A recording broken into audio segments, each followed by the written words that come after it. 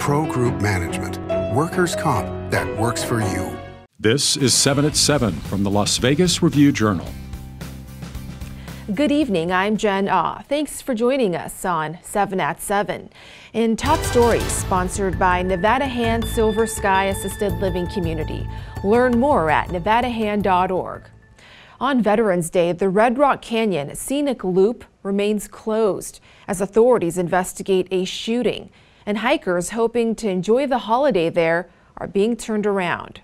I hope no one's been killed or seriously hurt. That's the first thing.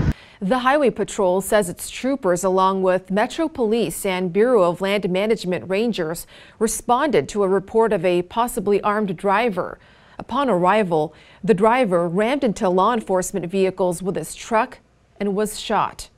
The subject was wounded and medical aid was rendered.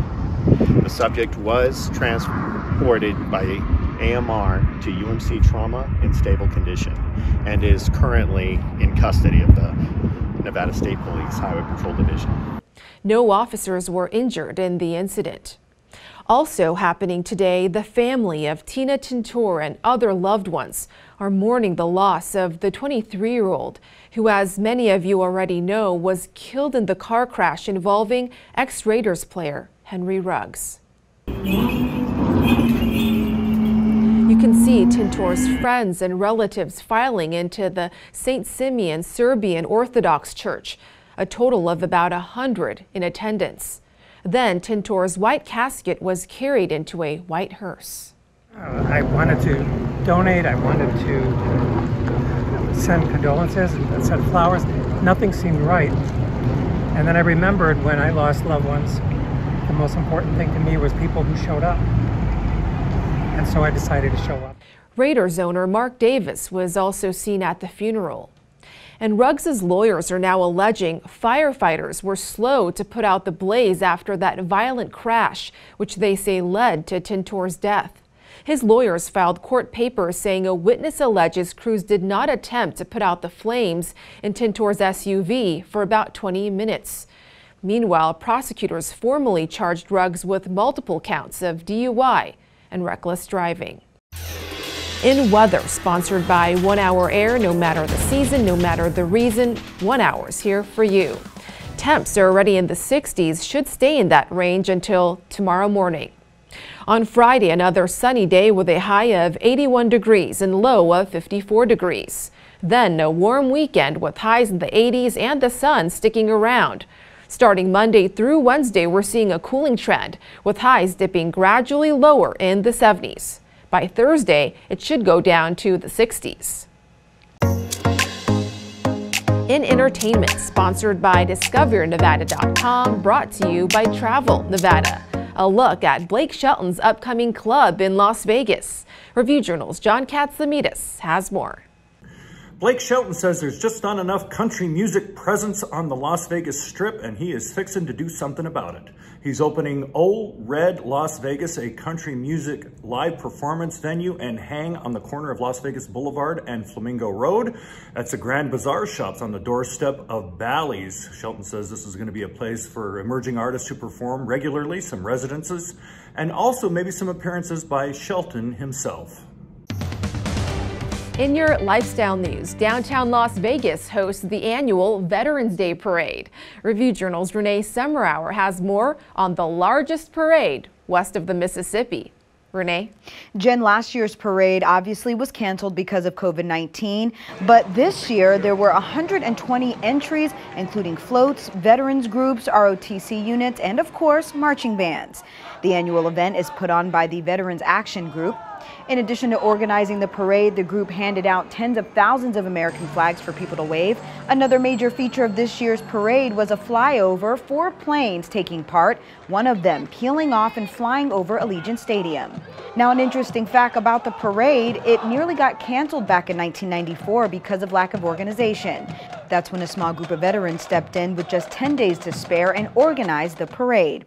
And the event has been a fixture on the Southern Nevada calendar ever since. Jen?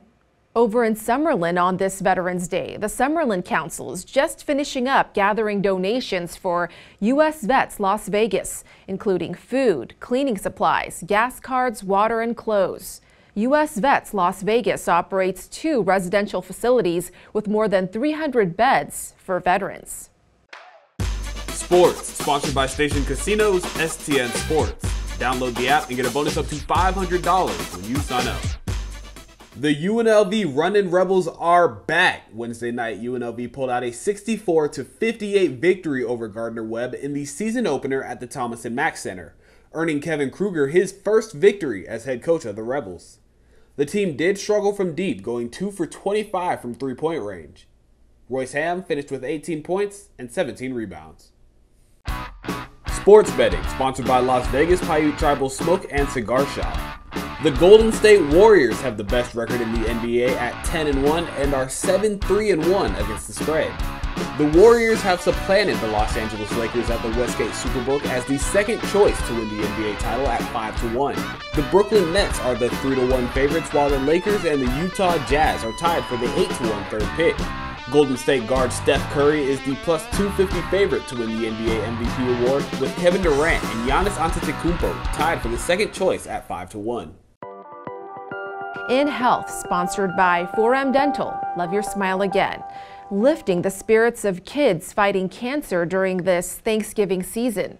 Raiders players and the Raiderettes hosted a Friendsgiving for the Candlelighters Childhood Cancer Foundation's Teen Scene Group.